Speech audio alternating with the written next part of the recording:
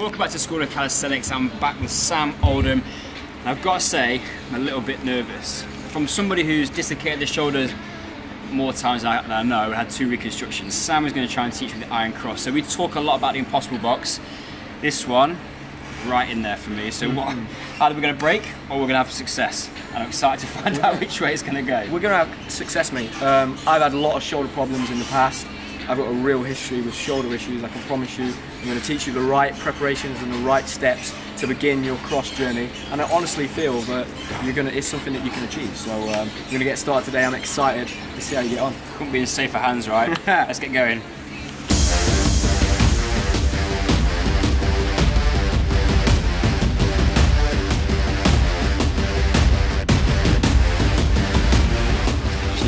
Take a little time out, a little break. Tim's going to learn a bit of iron cross in between some of this handstand stuff. Obviously what we got, 1 baked potato. 1 potato.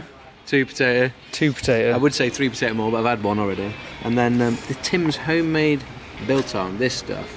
Not for the vegans like Harvey, but this stuff is delicious. I mean, so would you say that right now you're meat and potato? Protein and carb. The ultimate is, like, that's grown in the ground, that's homemade by Tim. Like, I need to start planting my own. How easy is it? Is it hard or is it easy to grow your own potatoes? Mrs. Jacko, she doesn't watch any of my content. I don't think she knows what the internet is, but if she does watch, or anyone, then this would be an interesting one. Anyone that knows my wife, tell her to get some potatoes in that little gardening thing that she does when she's outside. Interested to know if that manages to get back to her. That's good, man. Circles forwards and backwards. I'm going to start to develop that strength in your pecs, that whichever hand's your dominant hand.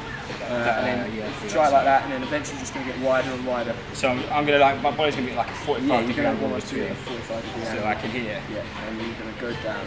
Yeah, there you go. Okay.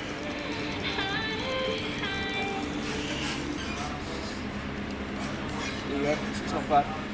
So, like, you can see now, you can practice being in that position, you can get your arms, so you can drop.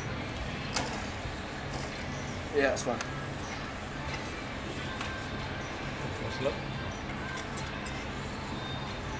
That is how it's done. No warm-up, all that.